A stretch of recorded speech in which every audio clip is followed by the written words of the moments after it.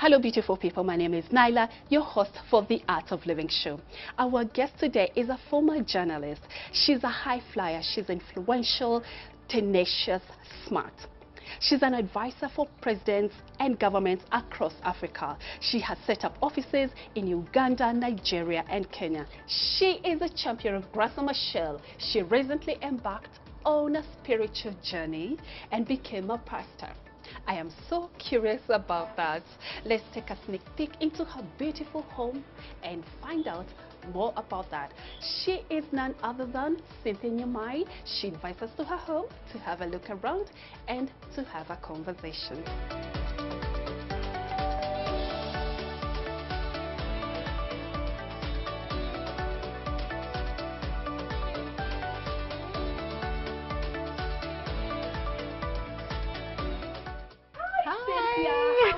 I'm fine, thank Good to see you. Can I Good hug to see you.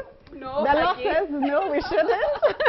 This is for I'm you. assuming this is mine. I hope you like succulent because these are plants. my colors. Do you like succulent plants? I love succulent plants. I Oh, have okay. even some here. Yes, I can see that. They're so beautiful and they're so easy to just cut the bud, plant another one. Oh, so you Yes. creep them. Oh yeah, I love planting. I Yeah, love this. that's Is nice. Thank you so much. And this is my color. So That's your favorite color? yes, That's wonderful. I think I know where I'll place this. You know where you Yeah, place it? somewhere in my room, I'm so that I'll happy you always like think it. about you. I'm happy that you like it. Thank you. Welcome.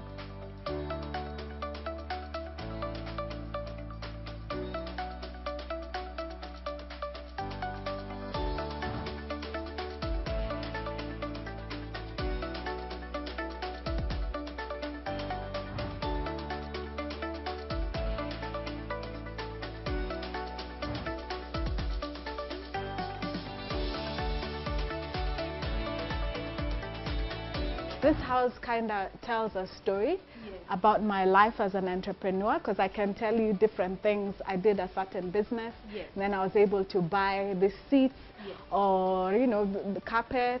So it's a journey, and it just shows. I think it expresses who Cynthia is. White for me is very peaceful. White feels very clean. White feels pure. And I like when I come home to just unwind, sit on my sofa and sometimes feel the breeze. That's why I have like large windows, feel the breeze.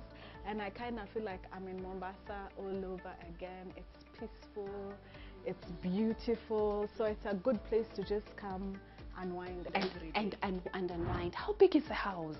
It's big enough for me. So I'm an introvert. I like having my space. I love having my own space. So a lot of times I like taking up townhouses. Did you buy the house or you're renting the house? I'm renting it. I decided where I bought a house is a bit far out of town, so I needed to come closer. And then I spoke to an agent and I told him must-haves. Security has to be really good, and then also the floors. I like wooden floors. They feel very warm, they're very beautiful, and they go very well also with my furniture, and they're always so lively and vibrant. If you look at them, they're even like sort of different colors. So yeah, and it's something, and it's only having traveled in different African countries, not many countries actually have wooden floors. A lot of homes prefer these days having tiles.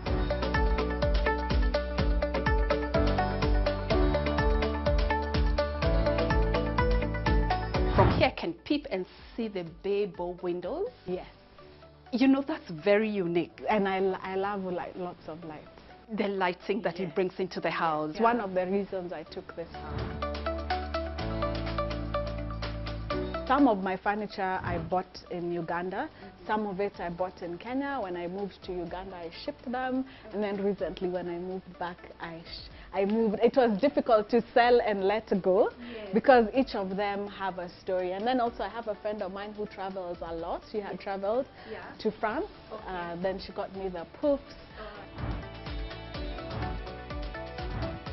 And what about that statement piece right there, that clock?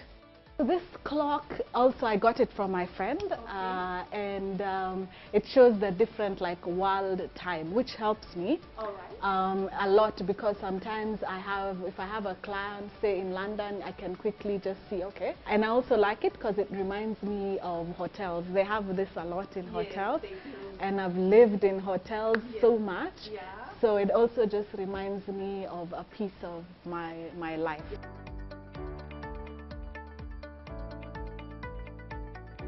If you're the first person, I've given from media a tour.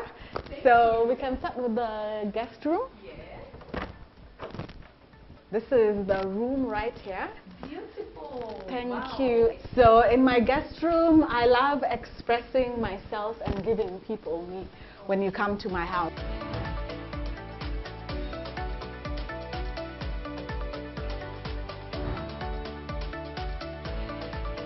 This room, I love it also because it has large windows, and you just get to enjoy the garden. And it's a peaceful room because this is also like a prayer room. My whole house is called Open Heaven, but this is the room where I get to share with people, and you can come and experience the Open Heaven here. Do you know what I love about this Open Heaven? The breathtaking view out here. It's really, really beautiful. And this, my God, antique side tables. They are beautiful. I bought it from India. My friend again who travels, she brought me this from India. This is from South Africa. So again, it just reminds me of my travel. And then this is just something that my mom gave me. You can put in a candle. And I like candles. I like having beautiful scents.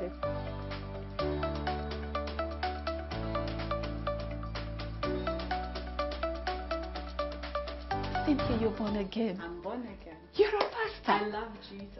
When I started preaching in Uganda, people I saw in media, people were writing, Cynthia is now a pastor. I started Bible school in Uganda. I didn't complete. With COVID happening and so on, the classes were stopped. But I will complete once it's done. I just want to have more knowledge. I think I began in Uganda, I began to see God in a completely different way. For almost 1.5 years, I was homeless. And that's why for me this house means so much, because this house is a gift from God.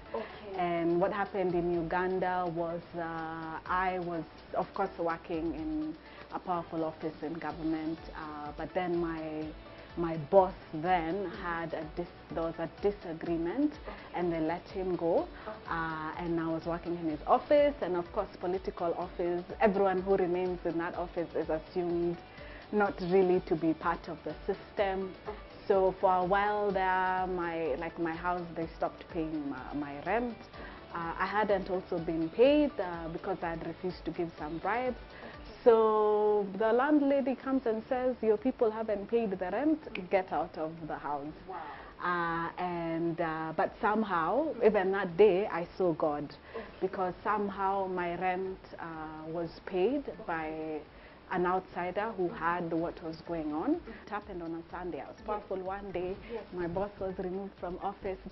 By the next day, I was like half as powerful. But to learn that power really comes from God. To understand also that God, I understood clearly why God took me to different nations. And my assignment is for nations, for African nations, and not just to work in government offices, but to pray for those nations. So believe it or not, that time I was homeless.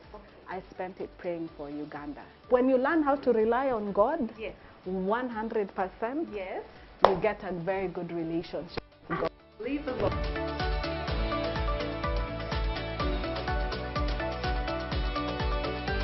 It's time to take a short break.